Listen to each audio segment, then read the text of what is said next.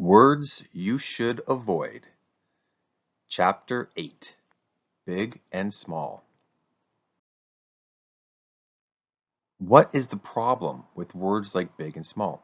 Well, sizing adjectives or size adjectives, such as big, small, tall, can be problematic for two reasons.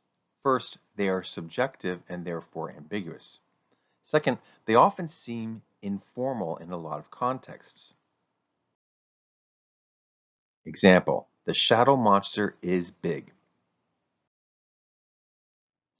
How big is big in this context? Well, if you use subjective words, there's going to be ambiguity, and the reader will not know how large the object that you're describing is. So, how do we resolve this issue? Simply use more specific measures. Example, instead of saying the shadow monster is big, the shadow monster is 150 meters tall.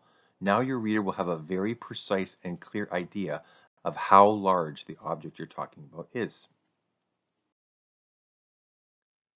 With respect to the words sounding informal, you might have a sentence like, I have tremendously huge fingers. Now this word huge sounds really informal, and again, it's ambiguous. So what do we do to make it more concrete and more academic? We use a measure. My fingers are 12 millimeters long. Now the reader has a very clear sense of exactly how long the fingers are. Quick summary. Size adjectives, such as big, small, tall, short, huge, are problematic for two key reasons. First, they are subjective and therefore ambiguous. Second, they often seem informal. To avoid these issues, simply use specific measures, and the reader will have a clear, concrete understanding of exactly what you are talking about.